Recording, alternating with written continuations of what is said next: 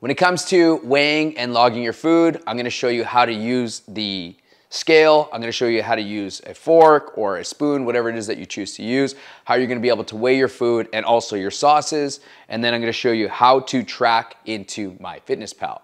So the tools that you're gonna need is in MyFitnessPal. You're gonna make sure that that's all set up onto your phone, and we're gonna go ahead and start to register your food prior to actually making it. So we're gonna open up your MyFitnessPal. And then you're gonna go to tomorrow, because we wanna be able to see your meal plan today that's pre-planned for tomorrow. When you pre-plan your food, it's like having a game plan already set in place. So when it comes time to eating, you don't have to do any guessing work. You don't need to do any tracking. You do maybe some small changes if need be, but otherwise everything is already into your MyFitnessPal. So we're gonna go into tomorrow, we're gonna hit add food, and then you're gonna do your search. So you can do a search by one of two ways. The easy way is if you just scan the barcode.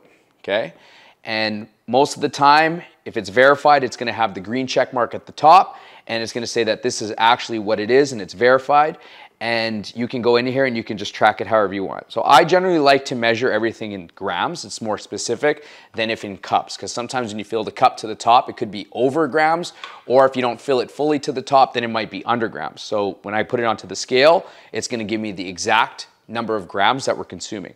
So I changed the serving to 1 gram. Now, 1 serving of egg whites is 1/3. I usually like to do 200 grams of egg whites, which you'll see here is gonna give me 22 grams of protein. So then I'm just gonna go to the top, I'm gonna hit the check mark. Now that's plugged in. Now I need to be able to cook the egg whites, and you can't just cook food with just straight up on the pan. So I like a little bit of coconut oil. So again, I'm going to scan the coconut oil, and it should pop up. There it is. So right now it's measuring at 1 teaspoon. So I'm just gonna have to go with that.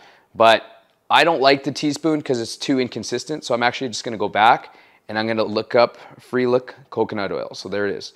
And my serving, I usually like to do about 5 grams. Okay, so coconut oil is still verified. That's 5 grams right there, done.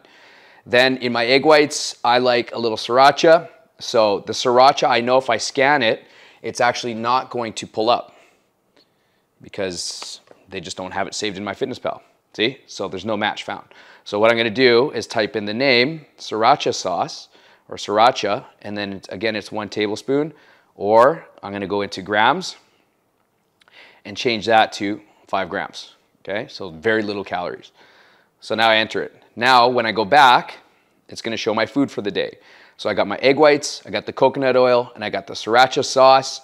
I can click on the top here. It's gonna show me my macros for the day. So obviously this is the first meal. I'm far from hitting my target for the day, but at least it's entered. Now it comes time to prepping the food. Now when it comes time to prepping the food, so some of the things that you're gonna need is the measuring scale, and all scales are just a little bit different, but you wanna get a scale that reads in ounces, but it also reads in grams. Okay, now turning on a scale, they all have an on button.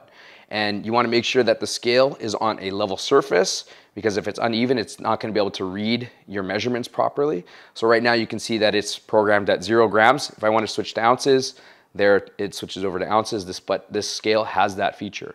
Now you're going to see, I'm going to need something that I'm going to weigh in. So this cup weighs 42 grams. Now this spoon I'm going to use to get my coconut oil out, combined they're 71 grams. And instead of you having to do the math, all you're gonna do is each of these scales should have a reset button. So there you can see it reset it to 0 grams.